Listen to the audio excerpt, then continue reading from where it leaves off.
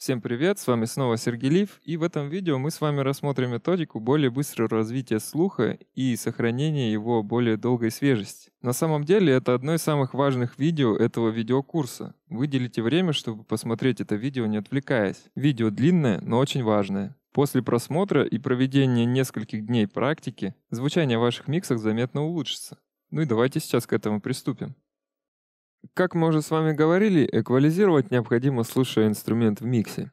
Но для того, чтобы это делать, необходим микс с хорошим балансом. Но каков баланс вашего микса при начале сведения? Если в миксе изначально плохой баланс, то сводя под этот плохо сбалансированный микс, вы ситуацию не улучшите. За идеальный микс мы возьмем розовый шум и будем эквализировать наши звуки относительно него и на фоне него. Почему розовый шум? Это мы уже рассмотрели в другом видео, где мы смотрели на миксы профессионалов. Если розовый шум вам кажется слишком ярким и вы не хотите получить микс такой же яркости, то вы можете подкорректировать в нем высокие частоты под ваш вкус. Я же буду использовать не простой розовый шум, а с немного подавленным верхом и с учетом кривых равной громкости в области 4 кГц. Но к этому мы еще вернемся в последнем нашем видео. Если вам нужен розовый шум, то вы его можете скачать по ссылке, которую видите сейчас на экране. В архиве будет два файла. Просто розовый шум и розовый шум, который я сейчас буду использовать. Он там называется Pink Noise Filter. Давайте сейчас сравним шум, который я буду использовать. Вот снимок самого обычного розового шума. И сейчас я включу шум, который буду использовать я, который настроен с учетом кривых равной громкости.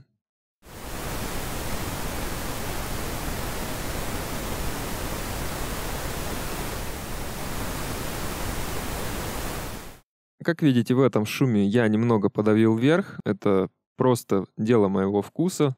Для меня все-таки розовый шум довольно яркий, и все-таки мне кажется, что менее яркий звук звучит лучше. И немного подавлена область 4 кГц. Как я уже говорил, к этому мы еще вернемся в последнем нашем видео. Пока просто имейте в виду. Также хочу заметить еще один важный момент в пользу розового шума. Дело в том, что многие продюсеры слушают свои миксы в машине. Они это делают, чтобы проверить баланс и то, как микс будет слушаться, так сказать, в обыденной обстановке. И на основе этого часто судят о своем сведении. А почему же именно в машине? Потому что везде все шумит. И вернее всего микс будут слушать в шумной обстановке. К примеру, в машине, в кафе, по радио. И так его будут слушать люди на улице и в автобусе. Да и в любом месте, где шумно, а шумно везде. А что такое шум при поездке на машине? И шум окружающей среды? Это розовый шум. Давайте послушаем небольшой микс, который мы сейчас будем эквализировать. При прослушке сейчас хорошо запомните, что именно вам в нем не нравится. Как видите, вначале идет развитие, а потом уже идет насыщенная часть. Это сделано для того, чтобы показать, что наши инструменты будут звучать не всегда все одновременно. И важно, что когда они будут звучать отдельно, чтобы они также звучали хорошо. Какие-то из звуков выбраны случайным образом, из библиотек, которыми вы все пользуетесь. Какие-то я взял из проектов, которые мне присылают на сведения. Эти сэмплы также из распространенных библиотек. В общем, я хочу сказать, что это самые обычные сэмплы, которыми пользуетесь и вы. Этот небольшой микс мы будем сводить на фоне розового шума. Сейчас, когда мы его будем слушать, сделайте свою акустическую систему на нормальную громкость, чтобы хорошо слышать детали. Сколько нормальная громкость, спросите вы? Чтобы вам казалось громковато. Сразу хочу сказать, что я уже перевел все звуки в моно, и вам советую так делать. Если звуки стерео, то они идут из различных направлений, и ваше внимание рассеивается. Если же они в моно, все звуки идут из одной точки, и их звучание воспринимается друг относительно друга. Я вам очень настоятельно рекомендую тренироваться эквализировать в моно, особенно на начальных этапах. Это очень важно. Так вы выстроите звуки друг относительно друга, и они будут звучать более в контексте и согласованно. Ну и давайте наконец послушаем наш небольшой микс. Как я уже говорил, внимательно вслушайтесь в него и поймите, что вам не нравится. Запомните, как он звучит до эквализации.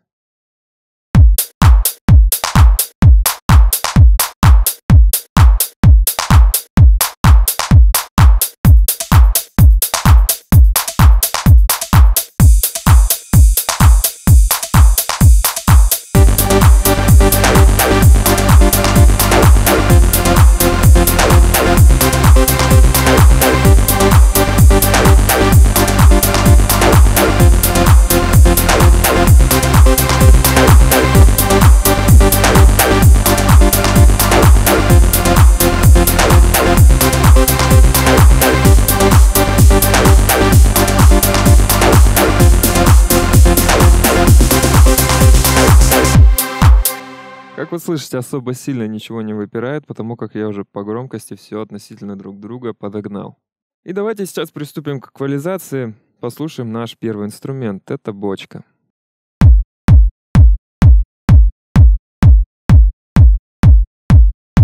Как слышите, нормальная бочка, но давайте сейчас включим розовый шум и послушаем нашу бочку на фоне этого шума.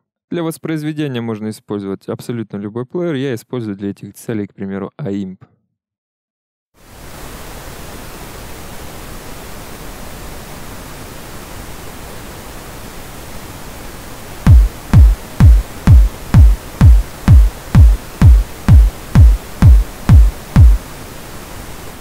Первое, что нужно обязательно попробовать сделать, когда вы опираетесь на розовый шум, это задрать вверх. Давайте мы сейчас попробуем задрать вверх у нашей бочки.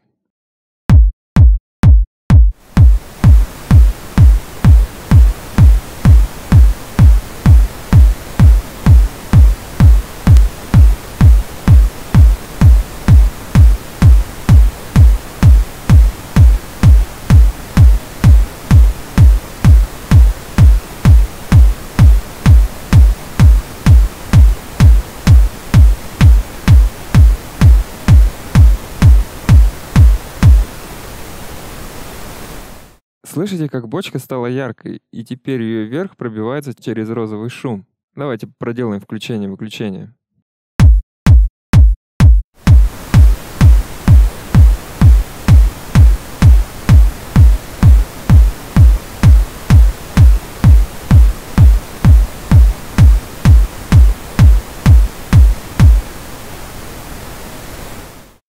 Когда мы выключаем эквалайзер, что-то из бочки пропадает, она становится тусклой, пропадает какая-то ее важная часть. Давайте попробуем еще больше поднять вверх на фоне шума.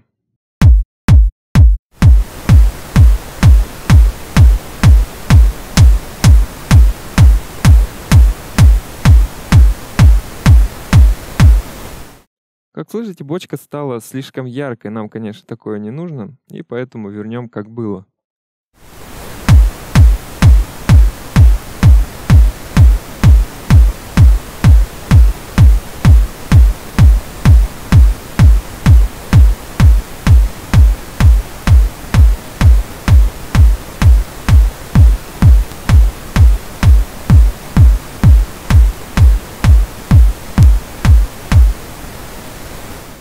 Сейчас я немного посидел, послушал отдельно бочку, подкорректировал ей низ, чтобы она стала помягче, и немного подстроил высокие частоты. Слушая бочку на фоне розового шума, вы не привыкаете к частотам бочки. Ваш слух всегда опирается на полноспектровый шум. Вспомните, как за 20 секунд ваш слух привыкал к хэту с задранным верхом. С розовым шумом такого привыкания почти не будет. Если на фоне шума бочка кажется тусклой, то и через 5 минут она также будет казаться на его фоне тусклой. Розовый шум — это как идеальный микс. И так как ваша бочка звучит в этом шуме, так она будет звучать и в вашем миксе, когда в нем будут играть все инструменты. При эквализации на фоне шума всегда пробуйте сильно задирать вверх, чтобы понять, нужен он вам или нет. Если нет, то сбавьте до тех пор, пока вам не покажется, что количество верха имеет хороший баланс. Таким образом, со временем вы начнете сразу слышать, что звуку не хватает верха и он слишком тусклый. И делать вы это будете без каких-либо вспомогательных шумов. Дальше у нас идет клэп, давайте его послушаем. Теперь более сложный момент. Как видите, розовый шум имеет ровный спектр. И если на его фоне пытаться включить звуки, которые имеют излишне задранные определенные частоты, то вы услышите в звуке что-то режущее слух или неприятное. Это что-то режущее или неприятное будет теми самыми чрезмерными частотами. Если вы используете Fruity Equalizer, который есть во Fruity Loops'е, то он может вам помочь. Дело в том, что он отображает анализатор частот, который настроен так, что он будет показывать розовый шум равномерно окрашенным по всему спектру. Вот наш шум розовый.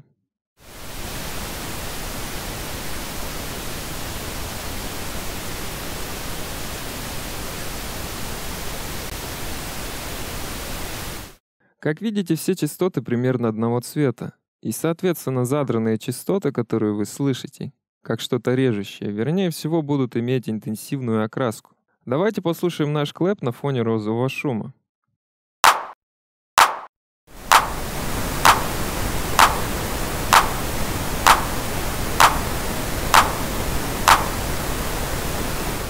Если у вас уже есть определенный опыт эквализации, вы наверняка уже слышите, что выпирают определенные частоты. Давайте попробуем вырезать их. Эти выпирающие частоты — это, вернее всего, самые яркие частоты на анализаторе. Заметьте, мы сначала услышали эти выпирающие частоты, и анализатор просто нам их помог быстро найти, а не наоборот, мы их увидели на анализаторе и начали их вырезать. Это важно. Доверяйте в первую очередь своему слуху. Давайте сейчас попробуем их вырезать.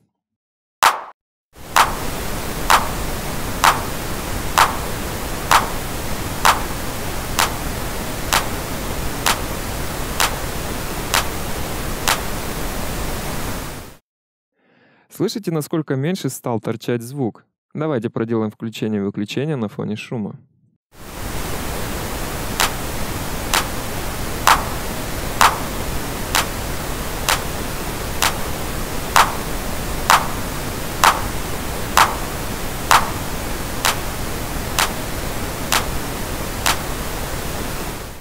Теперь давайте, как в бочке, попробуем задрать вверх.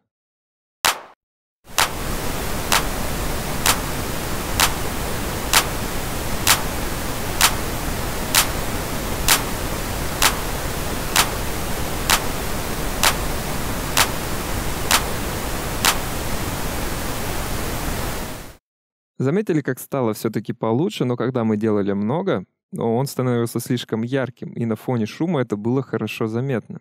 Наш слух не привыкает к слишком яркому звуку, и он также и остается слишком ярким. И мы настраиваем звук так, как надо. В итоге наш клэп стал немного отчетливее, когда мы подняли вверх. Но на фоне шума звук немного агрессивен. Возможно, вы не слышите этого, а возможно, вам это и не кажется чем-то плохим. Но мне все-таки кажется, и поэтому я немного подрежу вверх, но не самый вверх, а чуть пониже, где вся агрессия.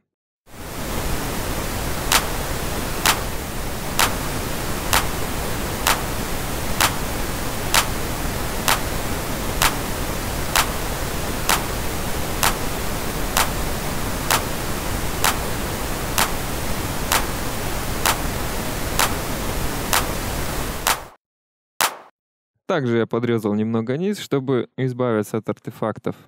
Теперь давайте посмотрим на общую кривую эквализации. Выглядит довольно радикально, но слышите, на фоне розового шума все начинает звучать лучше.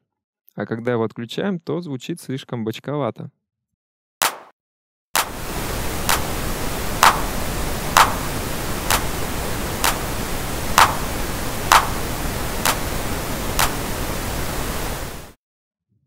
Теперь давайте послушаем следующий клэп.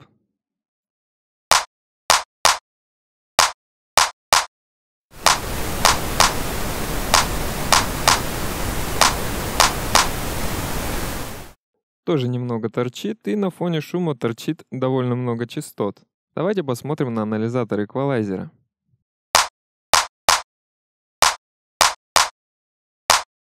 Как видите, две яркие области. Одна на средних частотах, другая на более высоких. Давайте начнем снизу. Включим шум и попробуем отэквализировать.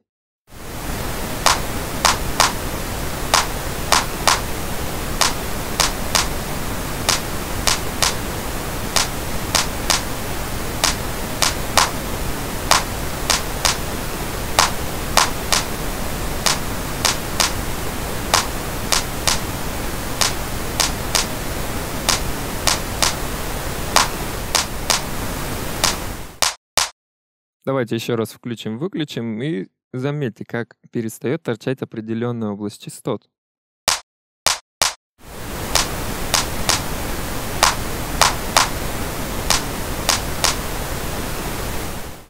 Как слышите, звучание на фоне шума улучшается. Теперь давайте попробуем вырезать вторую яркую область.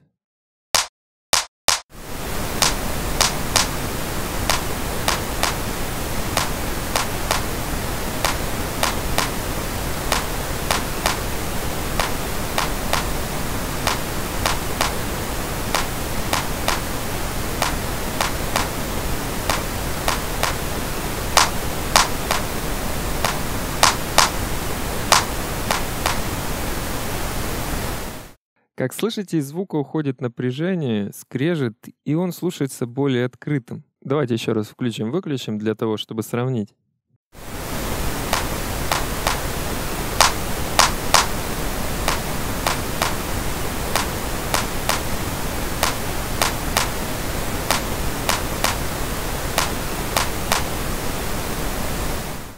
Сейчас я также немного вверх добавил, потому как он мне показался немного тусклым, опять же, на фоне шума. И, как слышите, в итоге клэп становится звучать намного больше в контексте шума. Звучит более согласованно, то есть в контексте нашего идеального микса. Давайте еще раз проверим.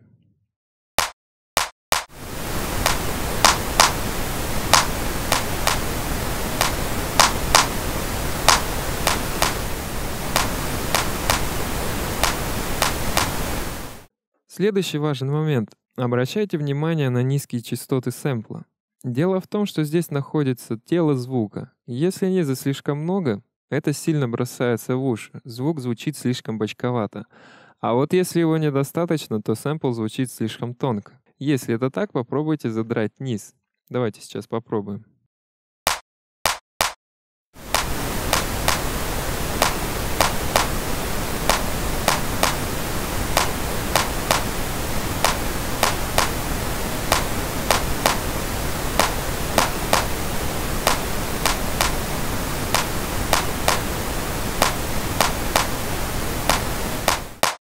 На мой взгляд, появилось тело, и, по-моему, это хорошо заметно. Давайте попробуем задрать еще больше.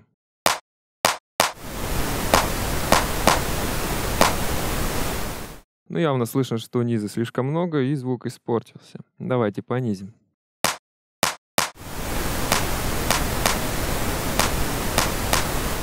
Сейчас я посидел подольше над этим звуком, немного его подкорректировал, и давайте послушаем наш звук с эквалайзером и без.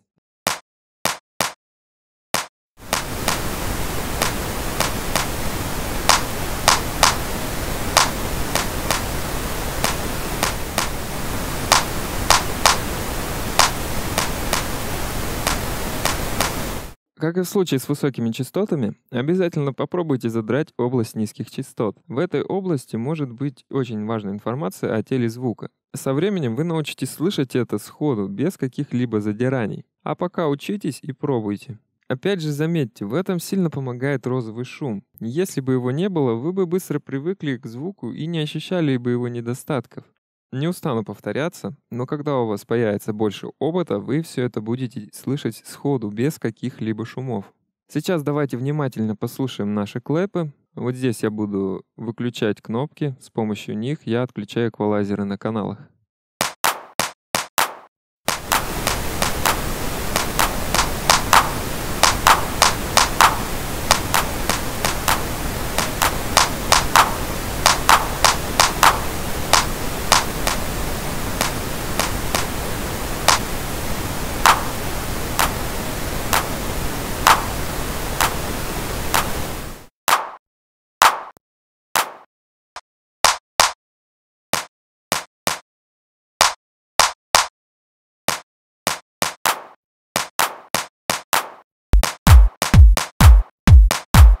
Слышите, что когда мы включаем эквалайзеры, то из них пропадает пластик. Звучание не зря называется пластиковым. Если ударить по любому пластиковому предмету, то он после определенной частоты будет иметь довольно резкий завал высоких частот, который мы и восполняли. И будут задраны другие менее высокие частоты где-то в области средних, которые мы с вами и вырезали, которые резали нам слух. Это характерный спектр для материалов из пластмассы, и поэтому на интуитивном уровне мы называем миксы и звуки пластмассовыми. Хочется сказать, что это большая проблема большого количества библиотек сэмплов. В этом вы и сами убедитесь, когда наберетесь достаточно опыта. Теперь давайте перейдем к следующему звуку. Это head. Давайте его послушаем. Давайте послушаем его на фоне шума.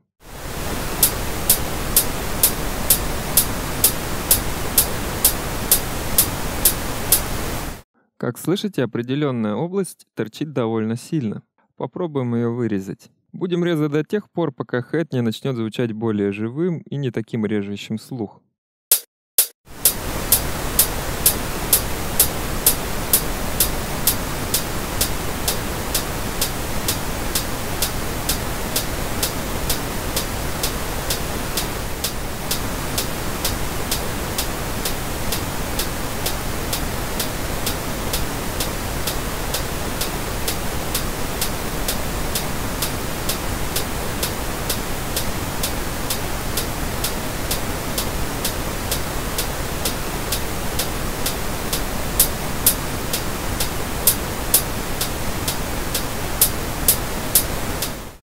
К сожалению, такой плохой звук очень сложно настроить быстро. Я сейчас потрачу некоторое время, и чтобы его не занимать, я просто покажу вам уже итоговую эквализацию. Ну вот, я сейчас посидел, потратил некоторое количество времени. Пришлось настроить два эквалайзера, к сожалению. Не удалось хорошо сделать с помощью одного. Давайте послушаем наш итоговый результат.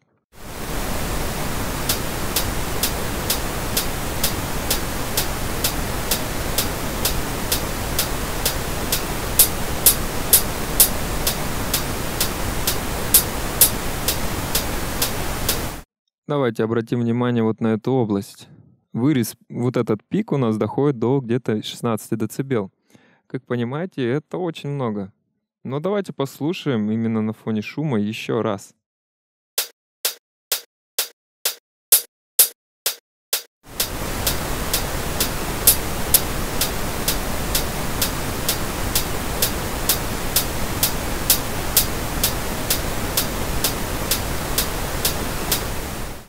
Заметили, сколько в нем пронзительного скрежета?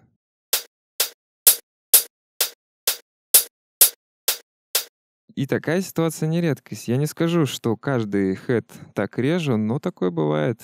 А ведь это сэмпл из самого обычного сэмпл-пака, которыми пользуетесь и вы.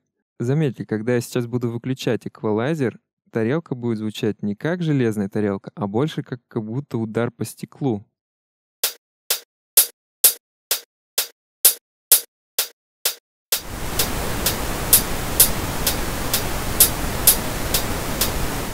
Особенно это хорошо заметно на фоне розового шума. Но при включении эквалайзера этот сверлящий стеклянный звук пропадает. Такая экстремальная эквализация ни к чему хорошему не приводит. Звук улучшается, это, конечно, хорошо, но много побочных эффектов, о которых мы поговорим в следующем видео.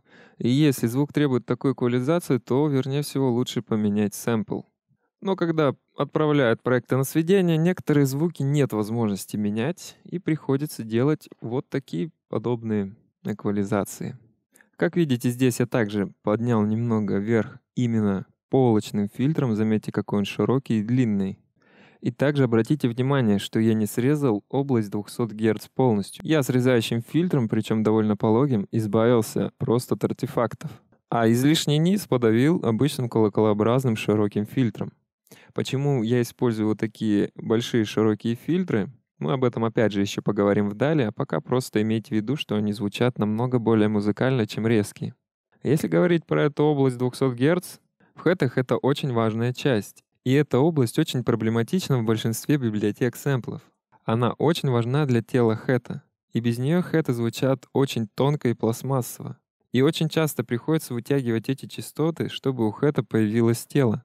Сейчас давайте попробуем на фоне шума отстроить наш звук. Я буду задирать и опускать, и найду примерно баланс. Но я его уже установил, и надо, чтобы вы сами это услышали.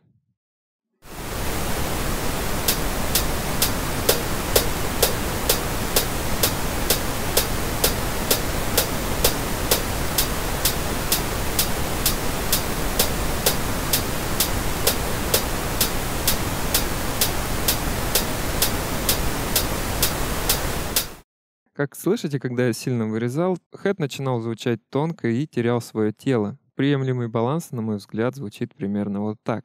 А ведь во многих сэмплах эта область срезана подчистую. Ну, такой хэт надо будет наслаивать или вообще менять. Теперь давайте рассмотрим вторую железку, это райт. Это какой-то луп из какой-то библиотеки, из проекта, который мне присылали на сведение. Возможно, вы заметили, опять же режет слух у вас, потому что слух сейчас привыкший к фону розового шума. Но давайте все-таки включим наш шум и попробуем решить проблему.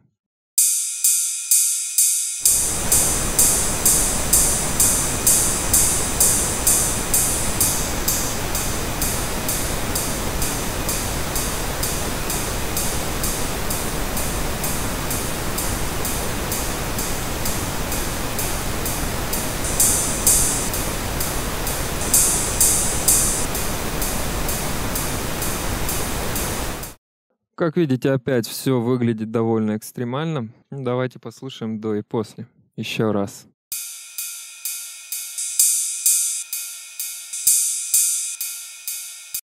И это самые обычные сэмплы, которые вы мне присылаете на сведение. И, как вы слышите, однозначно после включения эквалайзера все звучит намного лучше. Звук сверлил и выбивался из контекста шума очень сильно. Давайте обратим внимание теперь на низ, как в предыдущем нашем хейте.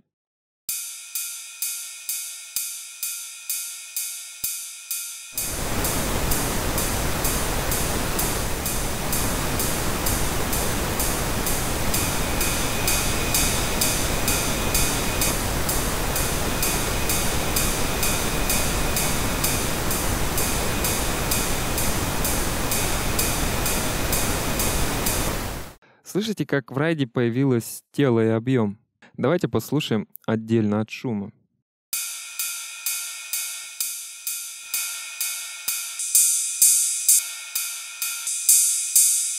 Сейчас более детально настрою, потребуется довольно заметно времени, поэтому включу уже просто отстроенным.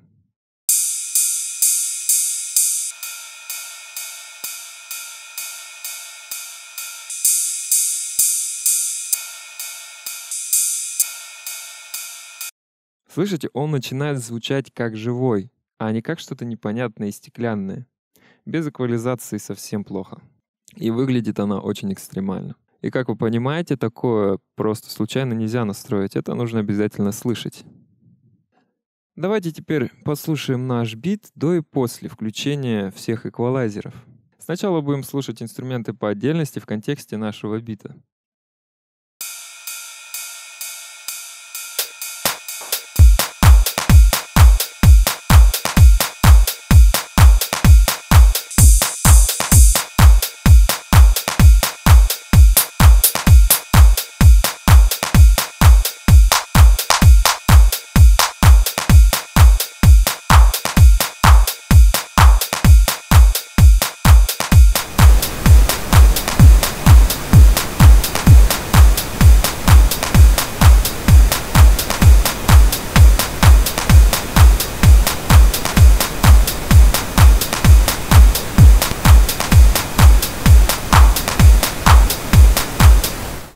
Как слышите, звучание меняется кардинально.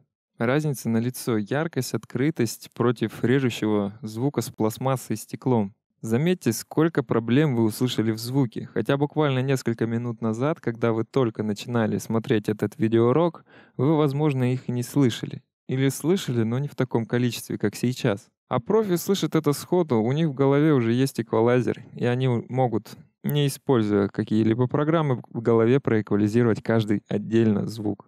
Послушаем все вместе, с эквалайзерами и без.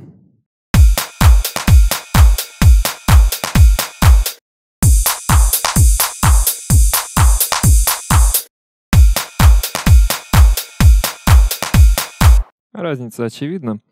Но давайте вернемся к нашей теме. Не забывайте периодически слушать розовый шум отдельно. И если он для вас стал слишком тусклым, вы, вернее всего, переборщили с количеством верха в своих инструментах. Пойдите отдохните часок и после этого подкорректируйте свои звуки, чтобы они не были слишком яркими. Сейчас я вам настоятельно рекомендую прерваться и отдохнуть некоторое время. Мы довольно много работали с высокими частотами, и наш слух мог замылиться. Очень распространенная ошибка неопытных продюсеров — это непонимание того, что слуху надо отдыхать часто, понемногу. И тогда он дольше будет оставаться свежим. Но понимание этого приходит при приобретении опыта и вспоминается, как зря не слушал этот простой, но очень важный совет. Теперь давайте доэквализируем наш микс. Здесь я уже не буду все объяснять, я уже звуки наши отстроил. Видео и так очень сильно растягивается. Принцип тот же самый. Я это делал на фоне шума. И также в соло мы сейчас будем звуки слушать с шумом и без. Комментировать я уже сейчас свои действия не буду.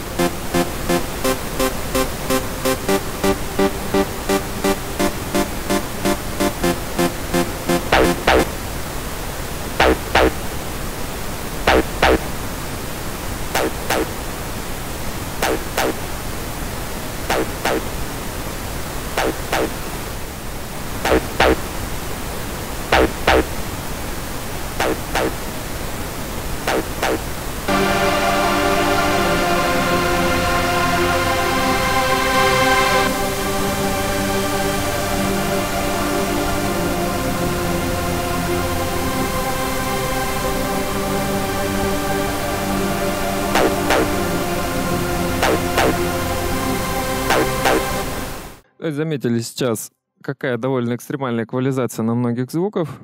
Это также связано с тем, что я использовал некус. Качество звуков, в котором далеко не всегда на хорошем уровне. Вернее, очень редко на хорошем уровне, скажем так. И давайте сейчас послушаем уже наш микс полностью. Сейчас мы его сначала послушаем со включенными эквалайзерами и потом без включенных.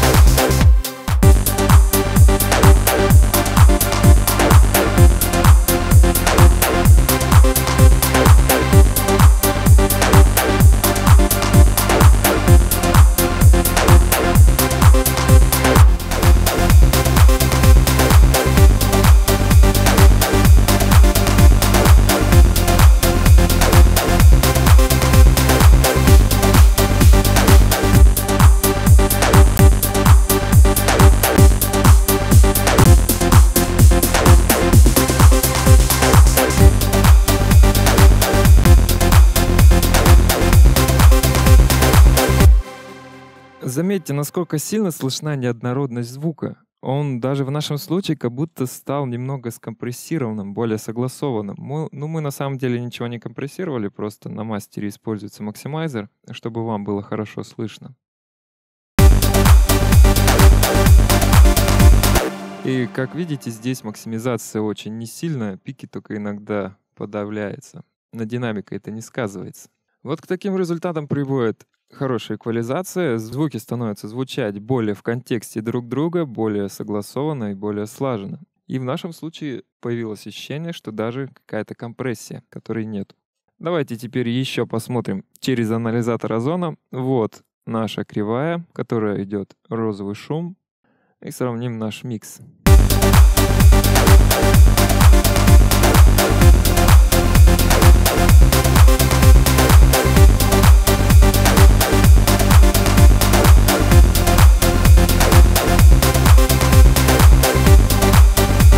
Как видите, здесь небольшая область соответствует нашему шуму, потому что мы настраивали на фоне него, и поэтому здесь получился небольшой провал. Про этот провал мы еще поговорим в последнем видео. Обязательно его посмотрите, очень важная информация. Давайте сейчас сделаем снимок нашего микса.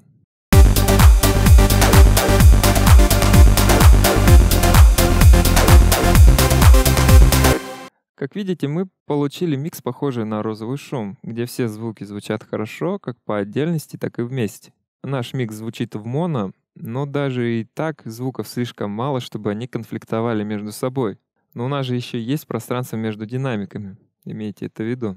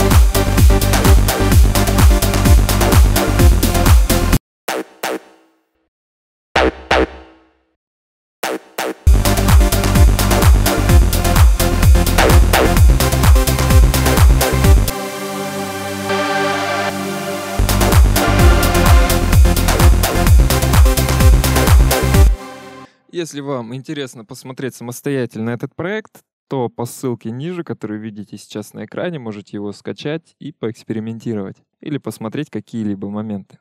Спасибо за внимание, надеюсь, это видео вам оказалось очень полезным. Обязательно попробуйте свести несколько миксов на фоне шума, и я уверен, результаты вы получите быстро. Но имейте в виду, опытные звукорежиссеры ничем подобным не пользуется, и со временем вам обязательно нужно будет от этого отказаться. И на это есть объективная причина, ведь микс — это не шум, но на начальных этапах это может очень сильно помочь и сэкономить ваше время. Более того, скажу, что в свое время мне это пришлось придумать для самого себя, и мне это дало определенные результаты. Таким способом вы намного быстрее поймете, что к чему, и начнете слышать проблемы звука. Советую вам обязательно пересмотреть это видео через неделю. Не забывайте подписываться на канал. Впереди еще много интересных различных видео. Спасибо за внимание. Пока.